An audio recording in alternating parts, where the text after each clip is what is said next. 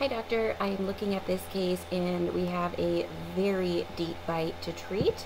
And then the question first becomes, do we intrude the upper teeth or the lower teeth or both?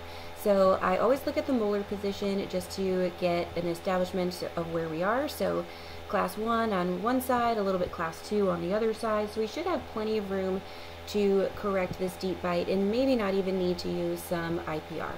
Looking at his smile line, we can't see a lot from this photo, but it looks like his upper teeth are set within his smile in a relatively good position.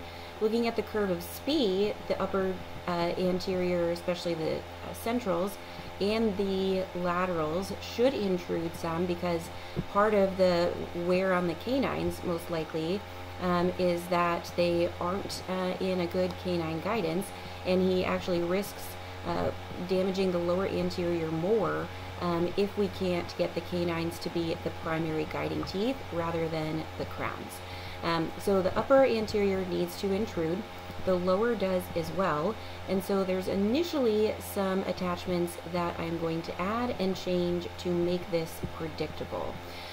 First, we want to have as much retention as possible. So ideally, if 1 is good, like this deep bite attachment counts as retention, then 2 is better. But if we can do even more retention because of how much intrusion needs to happen, that is going to make this more predictable. So looking at the scan here, we can bond to PFM crowns, as I am going to put retention attachments on the upper laterals. Those are absolutely needed if we want to predictably intrude the centrals at all. And then I would extend retention attachments to the molars.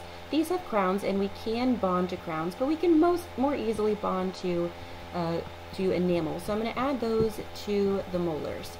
I'm then going to prioritize retention attachments instead of these rotation attachments, because these rotation attachments don't work very well to have the aligner grip, and when the aligner grips onto the arch, then the intrusion movements are far more predictable, as the aligner just wrapping around the teeth isn't enough to put orthodontic force against the teeth to get them to predictably move, especially in the way that is the most resistant, which is intrusion.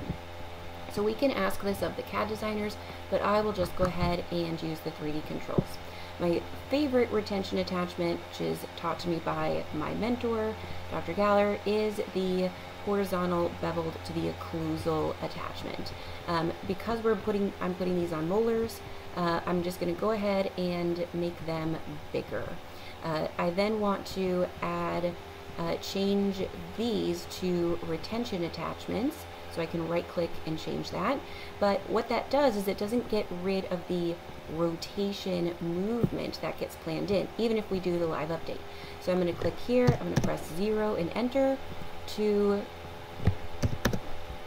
eliminate those types of movement. So just changing those directions of movement didn't really change the overjet or the overall case very much.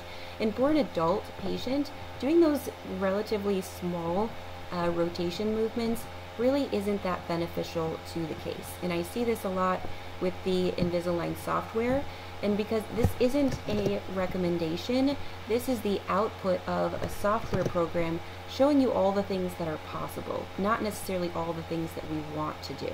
So I'm going to take this away, and I'm going to especially, whoops, I'm going to press 0, enter, and then I'm also going to take this crown root angulation movement away.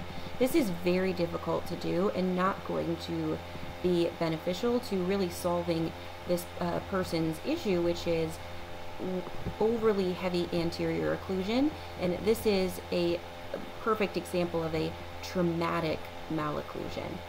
So just with that, we can then right click, oops, I need to have this features on, right click and then change to retention, this, change to retention, and then upper arch as well. And this optimized expansion support, because it has a long horizontal surface, that can work as a retention attachment. I then want retention on the upper laterals, retention on the upper laterals. And another thing we can do is we can add the same attachments to the lower laterals.